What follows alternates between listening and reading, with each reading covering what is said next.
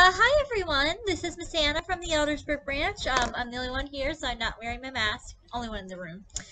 Otherwise I'd be wearing it. But I'm here today to show you how to make a paper circuit Valentine's card that lights up. You can't really see it because the room is bright, but we're going to be using a template and some copper tape and a battery in order to make a card that actually lights up. And for this kit, I think you'll get everything you need in your bag, aside from some decorations. You'll get a battery that looks like this. You will get a template that looks like this. This one's double-sided. One side has a heart on it, the other has your pattern, and this is going to be your light switch. And you will get a red LED light and a strip of conductive copper tape. And we're going to use these supplies to make a circuit so that your card will light up. And at the end of the video, I'll explain the sciencey stuff behind how it works. But with that said, I'm going to get started. I just went ahead and shut the lights off thinking you'd be able to see the light better, but it turns out you can't see anything. But this is what the light looks like on your card. And I'm just pressing down on that heart button, and you can see how it lights up. So I've tilted my camera down so you can see what I'm doing. So the first thing you want to do is take the piece of your template that has the design on it and the heart on it, and we're going to just go ahead and fold that in half. Give it a good crease, and you want to fold it so that the template part is on the inside and the heart is on the outside, so it'll look like this, and you open it like this. This is where your circuit's going to go, and this is going to be the front of your card. Next, you're going to take your LED light. This part's a little hard. You might want to ask an adult to help you. And you're going to take one of the leads, and you see these two little circles by the number 1 and number 8. The numbers are the order in which you do the steps. You're going to go to the very end of that line in the circle and poke a hole with the lead. The leads are these little metal prongs on your LED light. I should have clarified that. These little metal prongs here are called the leads. And it's important to notice that there is a shorter one and a longer one. Do the makeup tutorial thing so you can see what I'm talking about. But you're going to poke a hole on both of these. So I'll even bring that up. Just go to the very end of the lead there and just maneuver it until it pokes a hole. Then you'll go back around to the front, and if I were to poke the leads through the two little holes from the front, and I'm going to be taking them out because that doesn't actually go in permanently till later, but this is where my light will go. And now I'm going to go ahead and decorate the card around the light. Now this is the button you're going to press to make the card light up, and this is where the light will be, so you can decorate it however you want around the card. So I'm going to go ahead and do that and get back to you. And actually, I decorated an entire one, but it's vanished off the face of the earth. I don't know what's happened to it. So I'm just going to go ahead and do that again. Alright, so I decorated my card with like a little light bulb pun. And still would like to know where my original card went, but that's beside the point.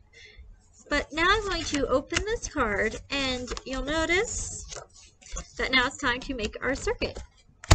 And you'll notice that each space has like a little number by it. This is the template we're going to follow for our instructions. So I'm going to grab my copper tape and a pair of scissors, and I'm going to start making the circuit. So for number 1, we're going to take a piece of copper tape to fill that space there and cut it off. And the goal for number 1 is just to cover that up. And you'll see here a line here. Just remember that for later. Remember that was there. To get the copper tape off the backing, just use your nail and take it off carefully. Be warned that the corners can be a little sharp. Like you can get paper cuts from this just like you would with paper. So just be cautious. And I like to kind of fold over the back like this while I set it, so there's something to hold it by. And you're just going to line that up and fill it in and rub it down. So I have it looking like that. Next, I'm going to take my strip of tape, and I'm going to line up the number 2 spot And make sure that these are that the top of number 2 covers up the beginning of number 1. It should look like this, not like this. You don't want any gaps. You need to create a solid path. So I'm going to go ahead and cut that much off. And make sure it fits. It does. So I'm going to go ahead and stick it on.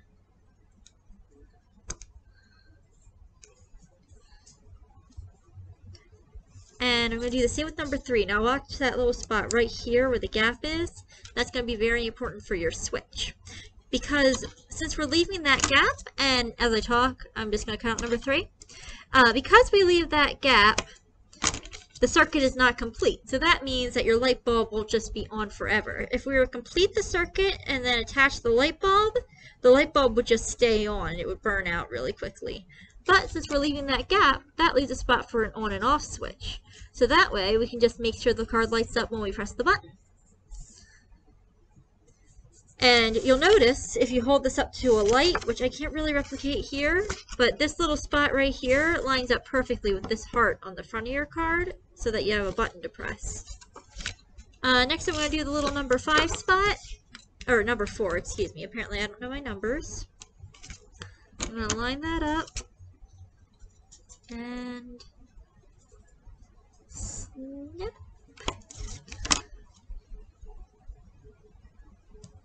Can't imagine this is super exciting to watch.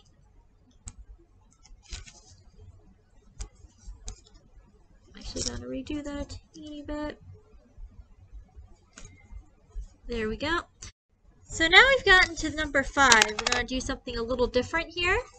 So this is where we need to get our battery out. You'll have a battery that looks like this in your kit. It's a little lithium coin cell battery. It looks like this, and you'll notice that there's the plus side, and this is the minus side, even though it doesn't say minus on it. So this is the positive side of the battery. We want to make sure we have our positive sign up. So you're going to set that on the little circle here. But first thing you're going to do is take some more of your copper tape and stick it onto this spot. So you're going to start where it says number 4 there. And sometimes it takes the copper tape a minute to stick. You just gotta hold it down and just go all the way up to the end of that dotted rectangle area. And you can cut it off there. And again, making sure that our plus sign is up, we're going to stick our battery right there. And we're going to go, I'm going to just get some more copper tape, I think. And while making sure that this stays in place, you're going to start, you gotta take the backing off. You're going to start on this spot right here where it says number 7, and you'll see it says place the copper tape over the battery. So you're going to do that by starting at the corner here. Peel off your backing as you go.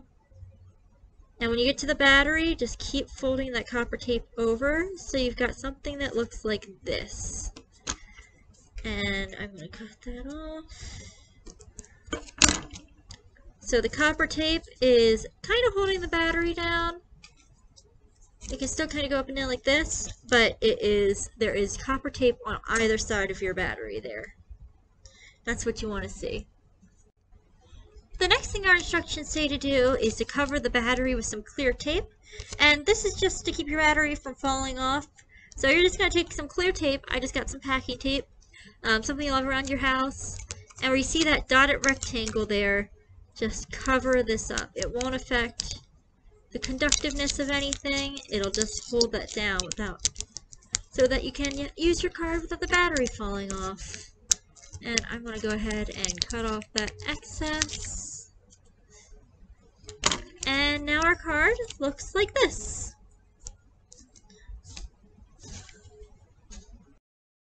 And for step number 8, we're just going to take a little more copper tape and fill that last little area there. And cut off this excess. So there we've got the basic trace for the circuit. The path that the circuit uses is called a trace. So now it's time to plug in our LED light.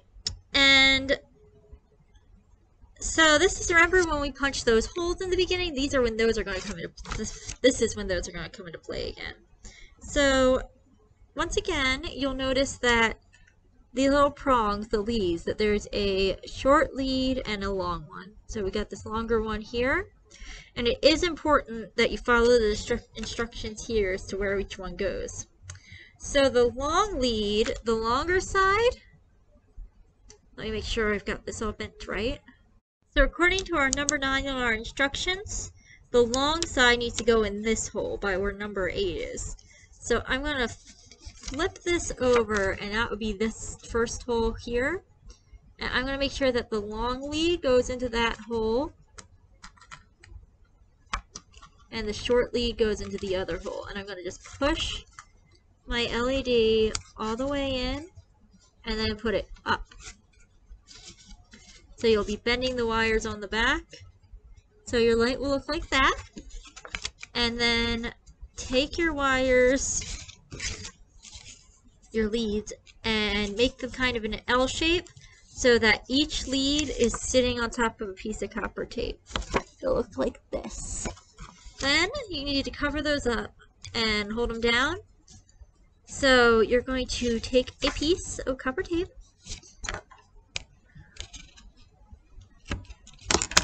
about this long, and take the backing off.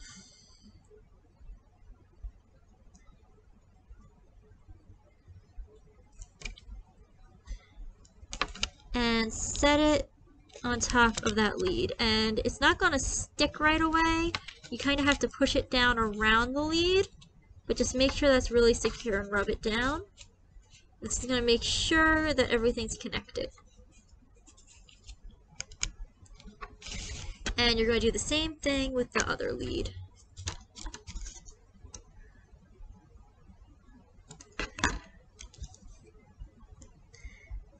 And I can't imagine this is too exciting to watch, so I shall update you when it's ready.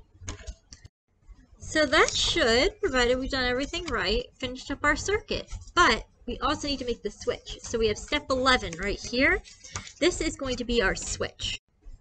So as I mentioned earlier, to close up this gap here, we're going to use this little thing, this little bar. And when you put it in your card like this, it completes the circuit. So all we need to do for this step is just take some copper tape, because copper is conductive, and just stick it right into that rectangle.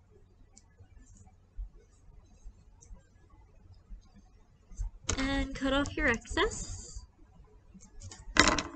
And now you have a switch. And you're going to want to go ahead and fold this in half on your black line there. Make sure that the switch part is on the outside. So it looks like this. So you're going to plug that into your card like that and fold it over. So to complete our circuit, we're just going to fold this over and press our button. And it blinked for a second there. It does take a little finagling to make sure that you're closing your circuit. But when you press the button, it should light up. And it's kind of hard to see because we're in a bright room, but I promise it is lighting up.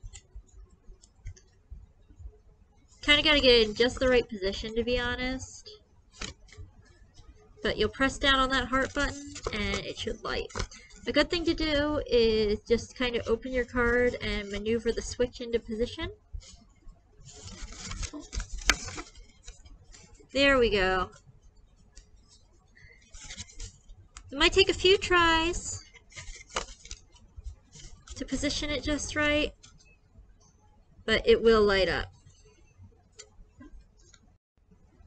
So now I've got just the right spot that you can see it is glowing.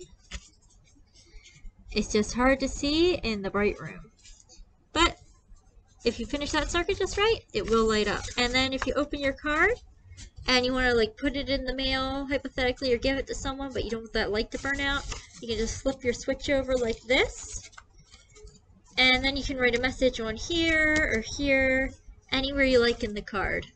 And that is how you make a paper circuit Valentine's card that lights up. Let's see if I can get it to go one more time. There it goes. Light up circuit card. If you notice any issues with your card not lighting up, the first two things to check is A, that your leads are secure enough. Sometimes if the copper tape pops off, it won't conduct. Another thing is make sure the battery is plus side up. Make sure that this space is not covered up. And make sure that these two wires, the two leads, are not touching at all. If they touch, they'll short out. So how does the paper circuit work? So in order to create a circuit or a path for electrons to flow to create electricity, you need a power source, something to be powered, in this case the light bulb, and traces. Traces are the path that the electrons take in order to produce electricity. So in our case, the battery is the power source, the light bulb is the thing being powered, and the copper tape serves as our traces. And you also have to make sure that your traces are conductive. This means that it can conduct, that's redundant. But that means that electrons are able to pass through it in order to produce the electricity. So a material such as copper is conductive. Not all metals are, but copper works fine. So when I create the path with the copper tape, I am creating a path for the electrons to flow from the power source to the light bulb, and therefore the electrons are able to travel to the light bulb and light the light. And when the electrons are flowing, that creates a current of the electricity, and it does need a completed circuit. So since to get to its destination in order to light the light, so that's why we left a gap, so that if we had completed that, the current would just be flowing forever and the light bulb would just stay lit, and we don't want it to burn out. So when we add the switch, we complete the circuit, and this allows the light to light. And that creates a very simple circuit. I feel like I'm not explaining that super well. I'll see if I can include any like bonus info.